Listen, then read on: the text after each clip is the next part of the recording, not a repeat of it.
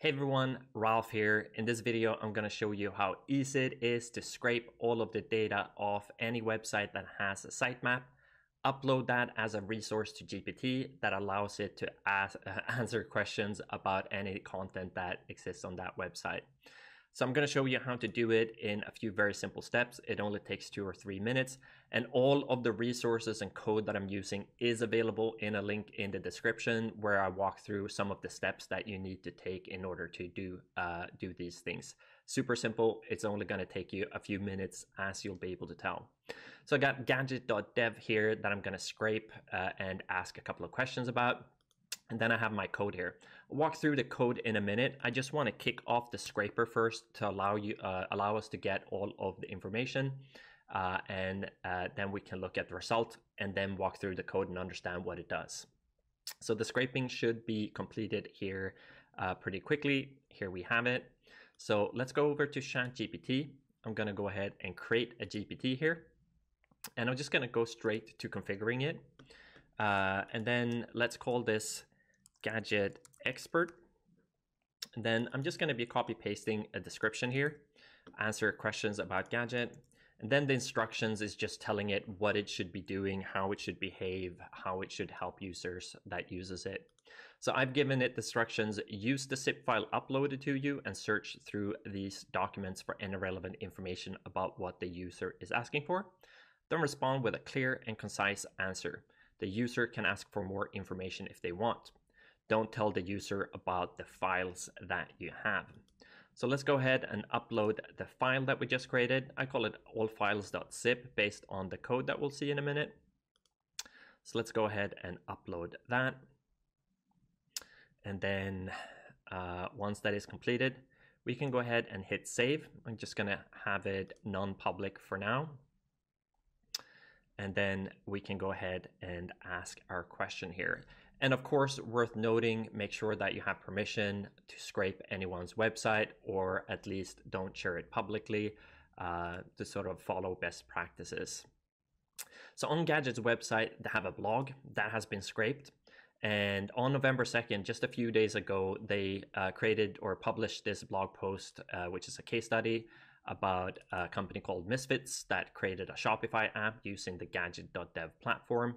It has some information about the app, what they did, etc. So I figured let's ask a question about that, because that's definitely something that doesn't exist in ChatGPT's own history.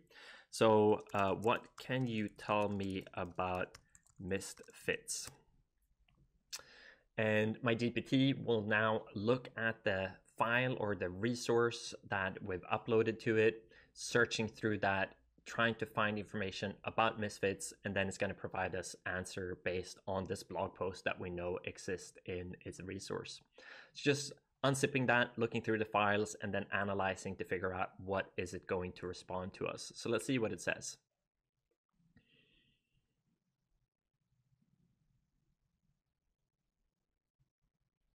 It's taking a few seconds here. GPT has been slow today. It's been very popular, I can imagine, but it looks like it's completed. So Misfits is a project that utilizes Gadget's technology, particularly benefiting from the built-in API connections and Gadget's ability to simplify and expedite development process. Julia, who involved in Misfits project, found that using Gadgets not only saves time in development, but also enhanced performance in their built-in recommendation engine, etc., etc. So it's essentially just using the information in this blog post that we scraped and uploaded to GPT to answer this question. And you can sort of figure out what you want your GPT to answer in what ways. It just goes into that configuration that we did earlier.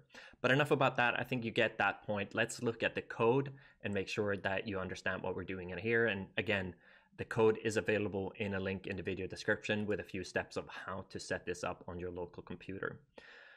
So I have a couple of imports that I'm doing here, and then I'm just defining the sitemap that I want to scrape.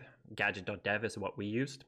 Then I have some optional OpenAI things here in this code that also allow you to, instead of just uploading it manually to a GPT, allow you to create an assistant and upload it there in case that's something that is useful. And then we have a couple of different functions and a main function that I'll walk through. So one here, which is extract text, is just taking HTML content and removing some HTML code, etc., to try to get down to more useful text content of the website rather than all of the HTML code in it. And this is a function that fetches and returns clean text from a URL. You can see it calls this function right here. And then we have our main function that orchestrates everything that this script does. So it uses sitemapper, and it creates a folder that I just called pages, and it creates the folder right here. And then for every URL or site in our sitemap that we're looking at, we're gonna loop through and create a couple of things. So it calls a couple of these functions that we've created, and then the thing that it does is that it creates a single file in the folder that we created for every single page that we're scraping. And then once that is completed, we're going to take all of those files and zip them up into one single zip code, which is the zip code that we uploaded. And once that is completed, we just do this little logger here that we saw at the very bottom here. And that's it. We naturally call this function down here. And then, like I said, I have some optional OpenAI API calls here as well. If you prefer to create an assistant with this data instead, you can go ahead doing that with this little code snippet here, but just leave it uncommented because I think some people might find it easier to use a GPT and interact with it right here. And that's it. In a few minutes, we scraped the website, uploaded it to ChatGPT, and allowed us to talk with the content of that. Super simple, super straightforward. I hope that you found this useful, and if you have any questions, feel free to drop them in the comments, or if you have suggestions of something that you would want me to create a tutorial for, please feel free to ask. I would love to hear what would be helpful for you. Like I said, make sure that you have permissions to scrape someone's website, and don't share that content publicly if you're not allowed to do it. But anyway, that's it for now. If you found this useful, please give a thumbs up on the video and consider subscribing to the channel so you can be notified when I upload more tutorials in the future. Thank you for watching. Bye.